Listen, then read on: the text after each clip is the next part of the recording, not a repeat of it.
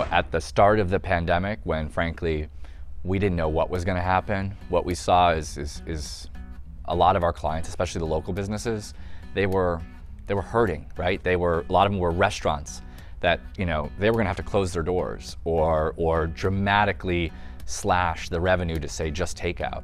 So what we did, and it's funny because I don't know that many of them have realized this, is we just stopped billing them for services. We didn't say, we're doing this for you. We didn't say like, we feel bad for you. We kept doing the work, but we just didn't bill for it. We had been fortunate, in having built our business during the chamber, we had, thankfully, I'm grateful, we had a little safety net. We had clients that were still going to be okay.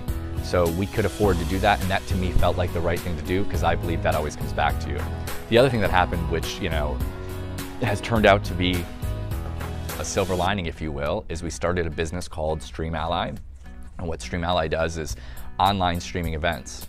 It started off primarily for the LGBTQ community, and what we were doing is literally all of these artists, actors, theaters who could no longer produce things. We basically started delivering their content, and helping them still earn revenue.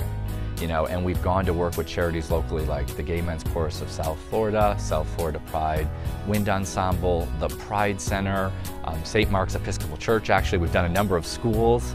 And what we really were able to do is, because we built this platform for streaming, we essentially gave it away. Over the past year, Duray & Company has partnered with other nonprofits in the community. We've worked with Feeding South Florida, Boys and Girls Clubs, Mothers Against Drunk Driving, you name it. Duray is probably involved in on some sort of committee that we're not even sure about.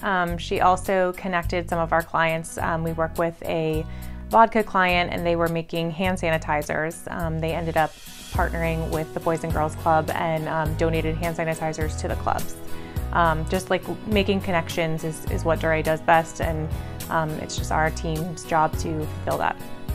So it's always been a cornerstone of me, of my heart and my soul, to be involved in many nonprofits and organizations that give back. And whether they're a client, a pro bono client, sometimes it's a low bono client, I call it, whatever that may be, that really is part of who makes me who I am. And I'm incredibly fortunate that I have other people alongside with me that feel the same way in terms of giving back and being a part of the community. We work hard, very hard, all day long, and then I think just being able to go home and realizing that, we did make an impact. We changed people's lives. I mean, getting, food in people's hands, Boys and Girls Club, being able to get them back into the clubs, figuring out their virtual strategies during the pandemic, just getting out the right messaging. And I think just, that warm and fuzzy feeling at the end of the day after a really hard day, pushing out information all day long and just knowing that it was good for something. For one, I'm a credit card processing provider.